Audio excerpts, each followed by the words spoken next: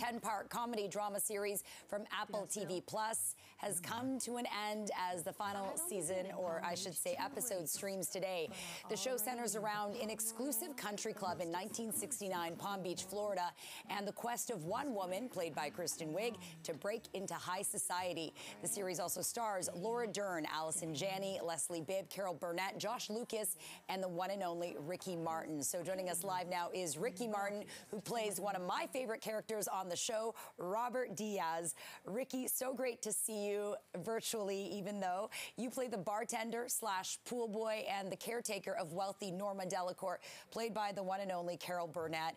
We really get to know and fall in love with Robert, especially, I think, after episode 6. So many comedic and tender moments. So what's it like for you to play such a dynamic character in a sea of brilliant actresses? Thank you so much. You don't understand how lucky I feel to be able to work with this goddesses in acting and in comedy. They told me about the show, and obviously you always ask, you know, who's attached to it, and they started dropping names, and I was like, I don't need to read the script. I want to be a part of it.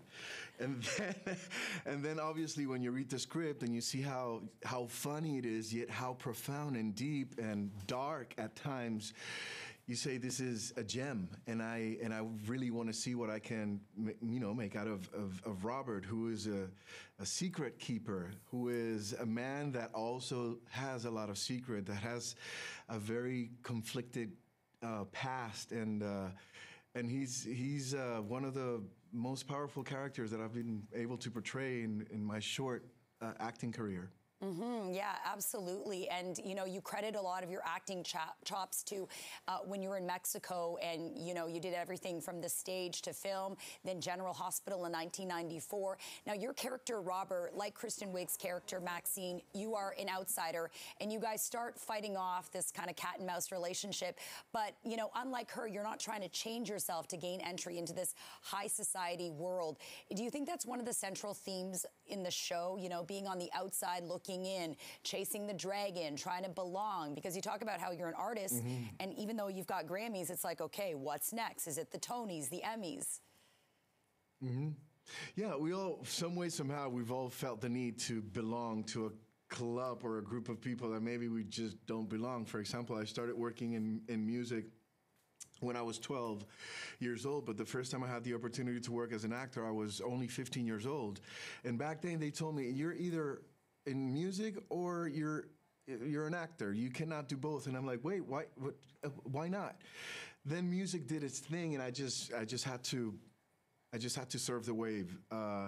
But for me, it's about storytelling. It doesn't matter if it's a song or a story in a script. I will just try to get as vulnerable as I can in order for me to convince the audience about the emotions that the character, that being in music or acting, are going through at the moment.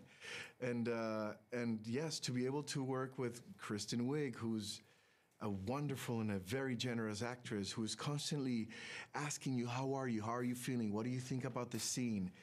Are you ready for this? Do you want to change something? For me, that's liberty. For me, that's freedom as an actor and as a storyteller, and I just loved every single moment of it. Now, I think that anything can happen with the story. I don't think it's there yet. I don't want to think about an end. So Apple TV Plus, hint, hint, hint. Come on, let's do it. Let's bring in another season.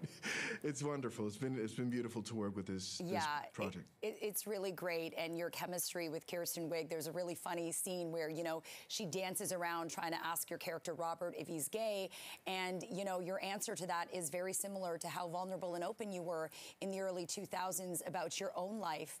So I hope everyone gets a chance to watch Palm Royale. I mean, the setting, the beach, the tans, the costumes, it's brilliant, and you really steal the show, Ricky Martin, so congrats to you.